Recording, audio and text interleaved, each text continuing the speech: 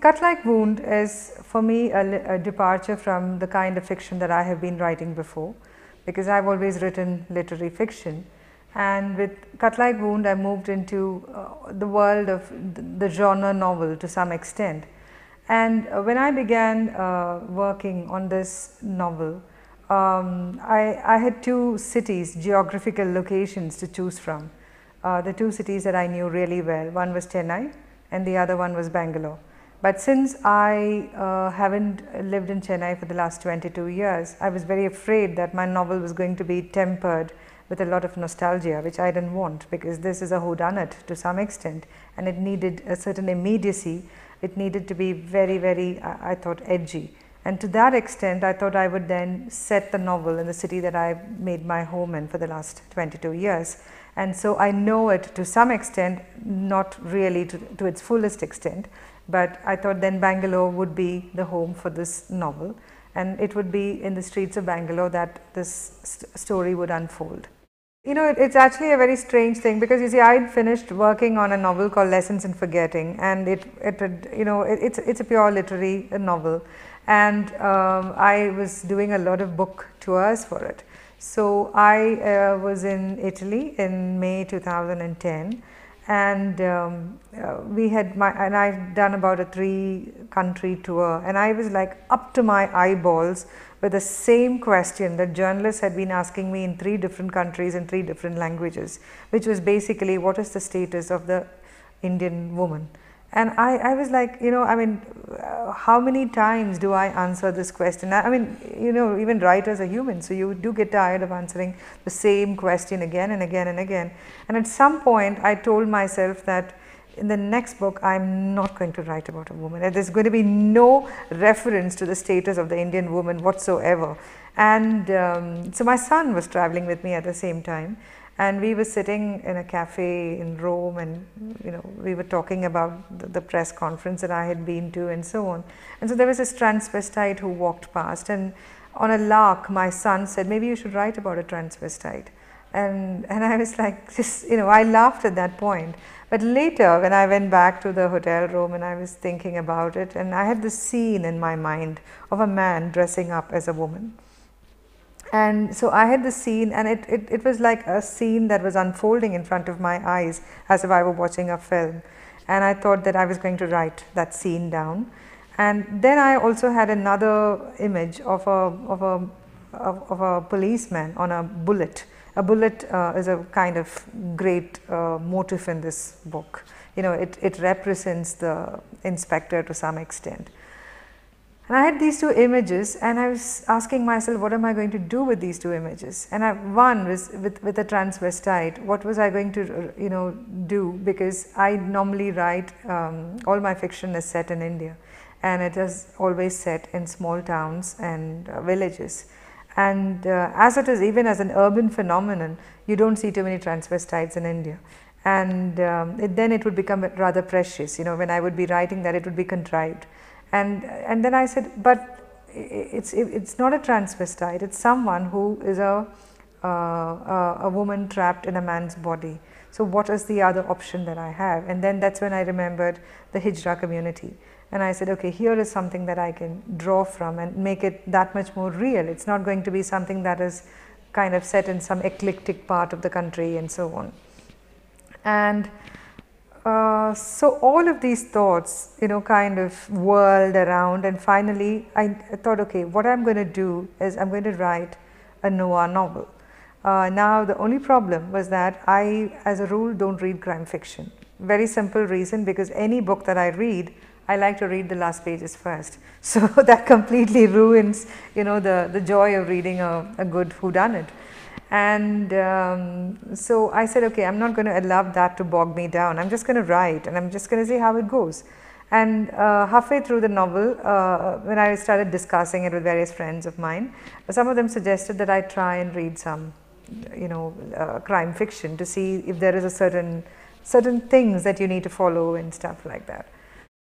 Absolutely, extensive research for this book, because one, you see, the thing is, all that we are exposed to in terms of television are, we see CSI, we see Law and Order, we see that kind of, a lot of crime serials and stuff like that. Or even the films, the crime films that we've seen, it's all very American, or at the most it's all very British. And that has absolutely no relevance to the way policing is done in India. The policing procedures are so different. Our guys here don't even use gloves when they go to a scene of crime. Half the time they don't even, because we are still, if you look at statistics, we are very under-policed in that sense. So these guys have a huge burden of work, cases to go through, and it's not easy for them. So our policemen have very different ways of doing things.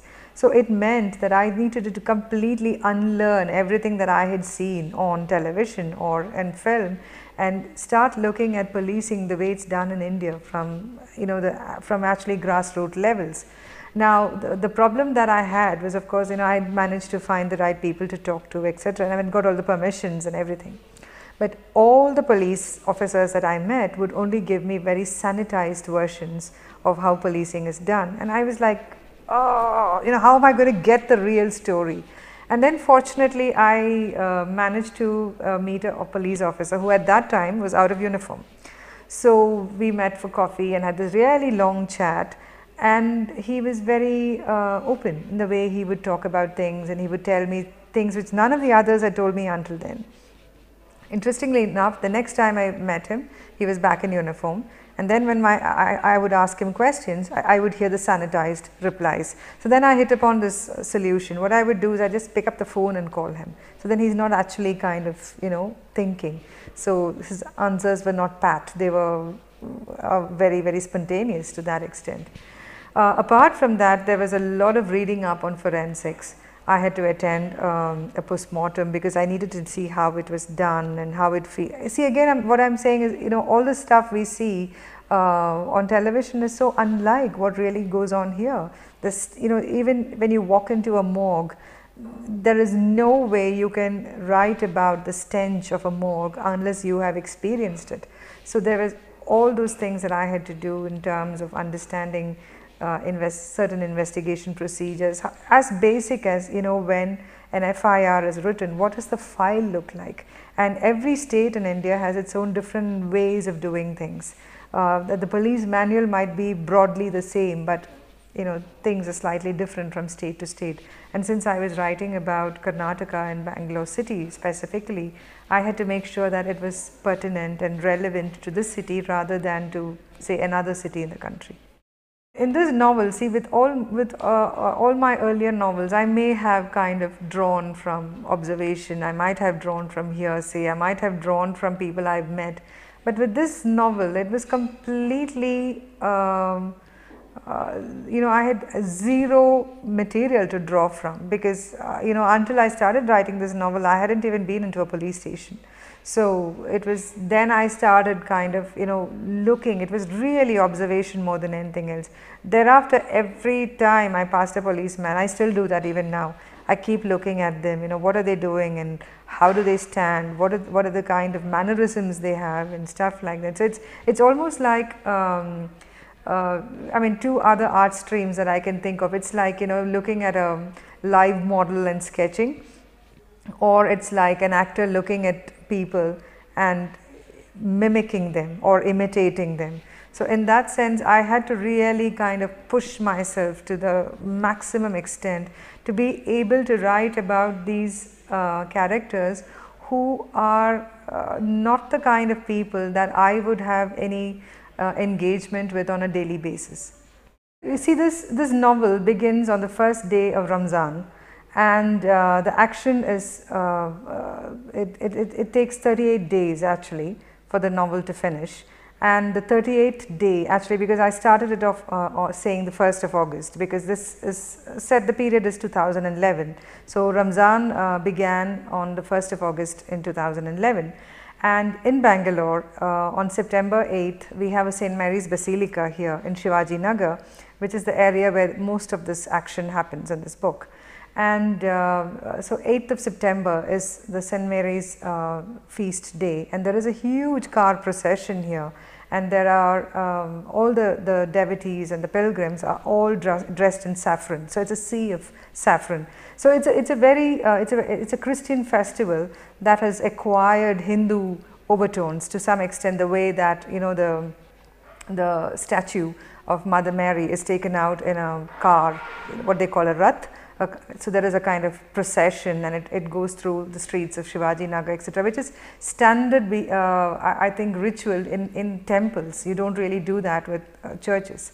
So in some sense, this novel captures elements of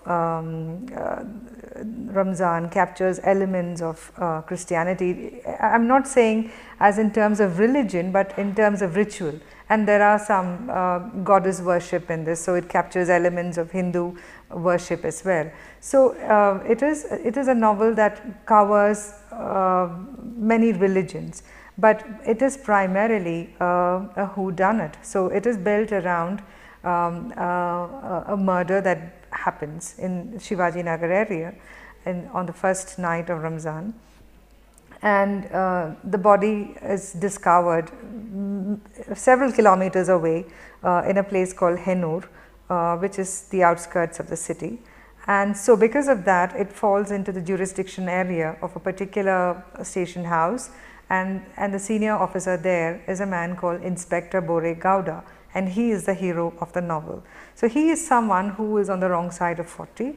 He is fallen into a rut because you know, he began the profession with great idealism, but at some point discovered that he was fighting a daily battle with corruption and apathy from his seniors, turned him into a person who has now kind of given up.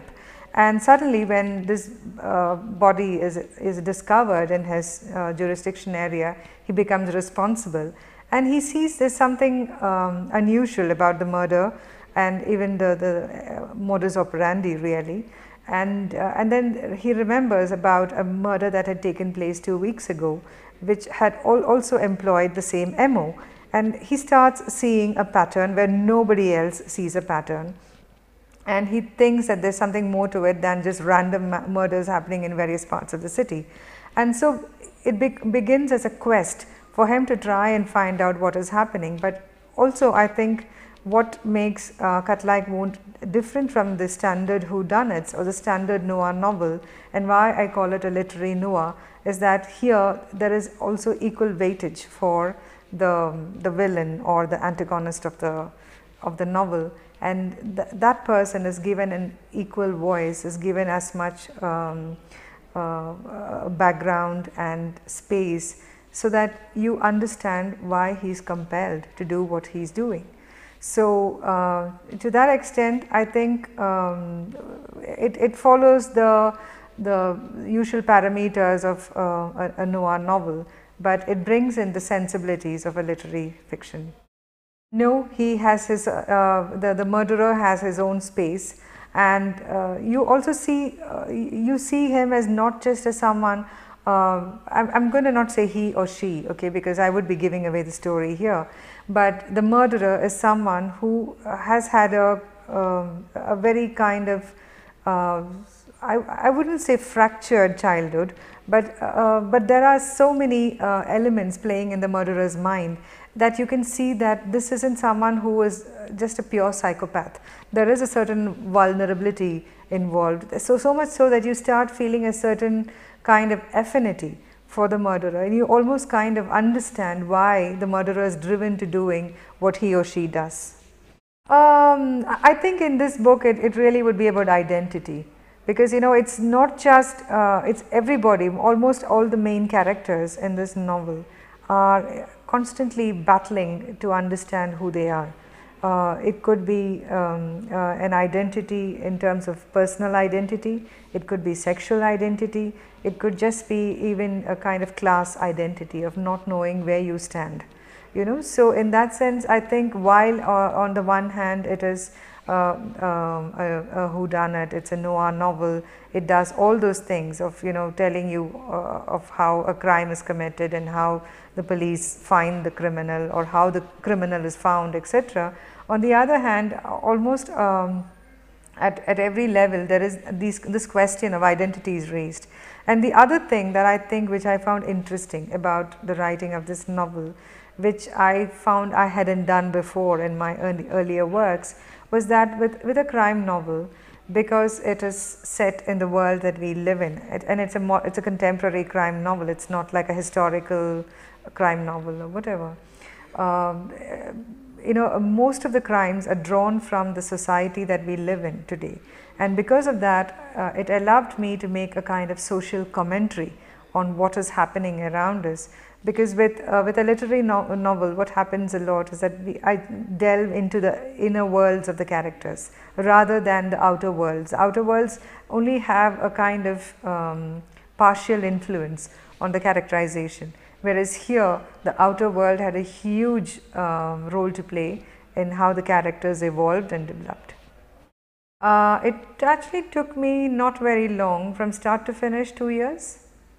I mean, this is for myself, this is a joy for myself, is that when I started working on this novel, at some point I realized that this character that I had created, Inspector Gowda, was not someone that I was going to be able to let go of that easily. So then I knew that this was going to be the beginning of a series of other novels that would have Inspector Gowda. No, I'm just thinking about it. 2014 is what I've told everybody, when the next Gowda novel will be out.